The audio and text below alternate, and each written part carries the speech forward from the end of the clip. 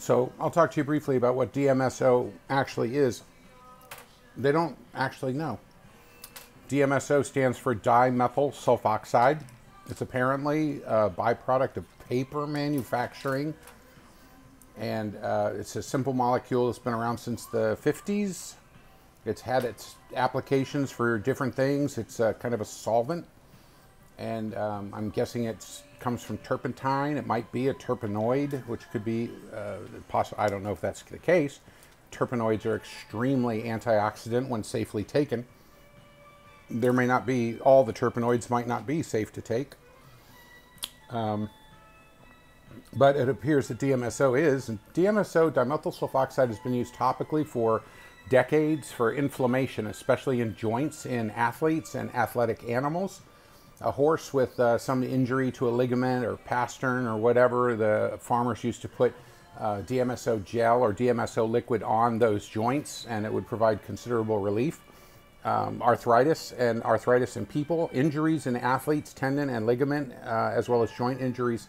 If you put DMSO on the outside of the knee or whatever, it reduces inflammation in the knee, making it feel better. To the extent that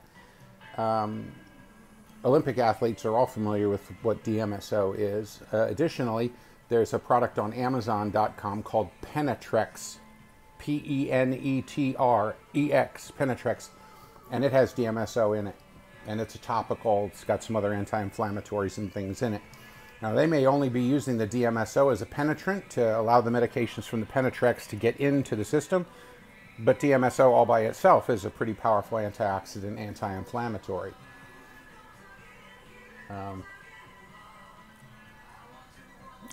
Modern uses for DMSO, especially in medicine, it's used considerably. If you got, let's say that you were getting a liver transplant, when you were lying in the hospital waiting for your liver, and they came bustling in with the liver would actually be floating in DMSO, because DMSO stabilizes cells against breakdown. The studies that they were running on it were called reperfusion injuries, and that's where a cell is responding to extreme, if not terminal, stress. So what they used to do basically is they would take a mouse and they would cut the blood supply to the mouse's liver off, and then they would give an injection of DMSO in the blood vessel, intravenous DMSO. Then they would open the liver back up and allow blood supply back to the liver. And then in other mice that they did the same thing, where they deprived the liver of blood, they would reperfuse that without DMSO. And what they found is that those animals that got DMSO before reperfusion, their livers were fine, and the ones that didn't experienced a certain degree of liver damage from the lack of blood. So a lot of the studies on DMSO were done talking about reperfusion injuries. And I mean, you can look this stuff up. I mean, I'm not just pulling this out of my ass. If you jump on PubMed and those areas, you can see the research that was done on that.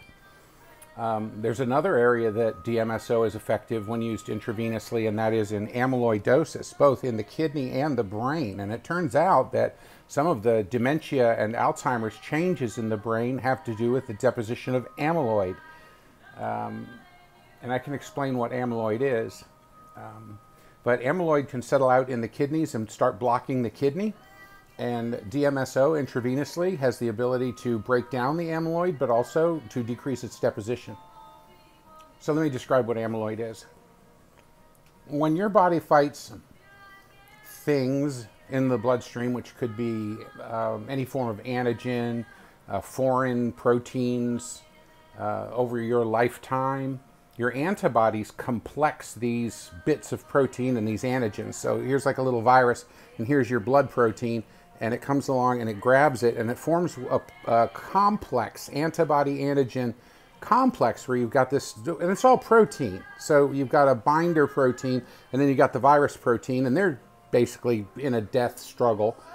And they can go into the brain, and these little particles of protein-activated complexes basically can go into the brain or into the kidney, where they just get filtered and stuck, like snowdrifts of these protein complexes. Well, they can't just be protein complexes forever. The virus eventually dies, and the antibody or natural killer cell or whatever eventually dies.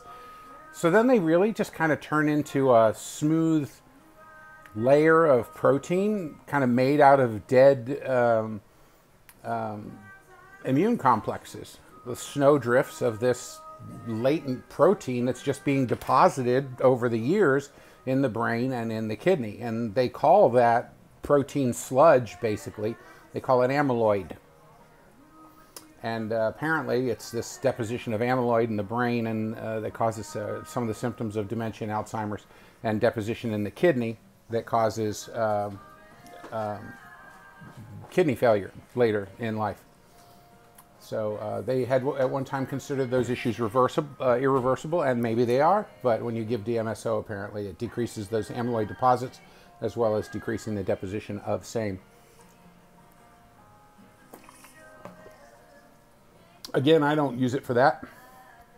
I think that DMSO administered is a powerful antioxidant function, and antioxidant functions basically offset some of the oxidative processes that happen in every single cell in the process of living. Your cells produce in the activation of every single enzyme system, and every single thing that they consume oxygen and they produce carbon dioxide. And that accumulation of carbon dioxide also is associated with different metabolic byproducts, all of which are oxidative. So when you go in there with DMSO, you're basically, well, not really detoxing because that term is overused, but you're providing antioxidant offset to some of those processes. And what they found was that after they gave DMSO to these mice for their reperfusion injury studies, they found that those cells were stabilized for a week. And they've got a pretty high metabolism. So if a person was going to engage DMSO therapy, they wouldn't necessarily have to be doing it every day. I don't even know what the consequences of every day would be. But apparently once a week would be sufficient to maintain the antioxidant benefits, if only waningly, out towards the 7-day mark. So a person wouldn't have to undergo that. I also wonder sometimes whether a person was, if they were applying it topically on the weekly basis or topically on a daily basis, whether that would be somehow equivalent to systemic administration of DMSO on the weekly. So a person could just get up and put a roll-on DMSO on certain parts of their body as a topical, and by the end of the week, what? Get 12 cc's of DMSO through the skin over the course of the week? Who knows?